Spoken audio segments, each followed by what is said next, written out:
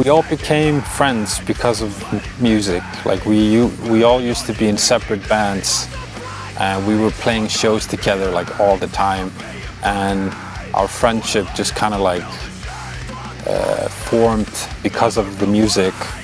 We all became friends at Iceland 2015, and some of the guys were friends already. I came into the group of friends at least in 2015, and it had always been a joke amongst ourselves to create the heaviest band in Iceland. I think I'm allowed to say that it started out as a joke.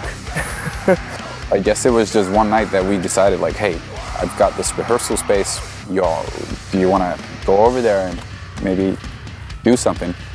And at some point, I don't remember if there was like a decision made, like, oh, now we're gonna like make a band. It was more of just like friends getting together and like sort of jam out. You know, we decided to, we just wanted to make something really, really, really heavy. As soon as it became evident that we had something, we had a talk. We had a very serious talk about that we perhaps just should go for it. And by go for it, I mean really go for it. And so yeah, that's basically what we did. At why? Just for the heck of it, actually. Like, why not?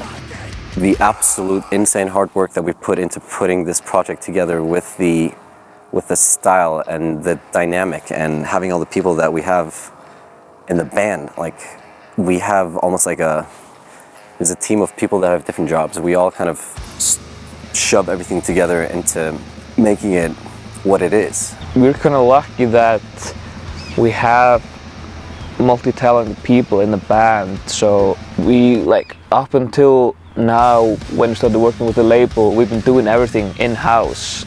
So we can control it, I guess. We can do like the vision we want, and that was kind of just informed by wanting to do something heavy, and that was the main art direction, I guess, just heavy and bleak. So with the visual direction that we've been going with, like us trying to shape this view of what we think we should look like, it's hard. Like it's very hard to find a dynamic where you can visually explain to the viewer and the listener like what it is that we're trying to kind of make you perceive. It's amazing how we can like create this image ourselves, and also with Good Enough's doing a lot of the like visual stuff in the music videos and editing and stuff like that, and trying to shape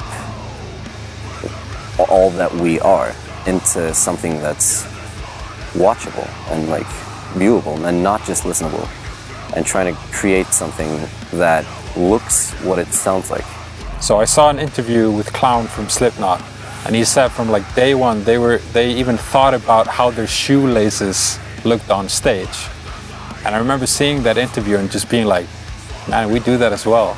Like, we totally do that. Like, we think of every tiny detail when it comes to this band. And well, why we do that, I don't think I have an answer for that. It's just something that's we're just like very driven boys, you know? Like, we want to be able to deliver the best version of this band. And we do what it takes to be able to do that. It was always a plan to, when we would deliver a complete package. We would deliver something that would tell people, this is us, and expect more of it. Not better versions of it, but more of it, because this is a pretty damn good version of it.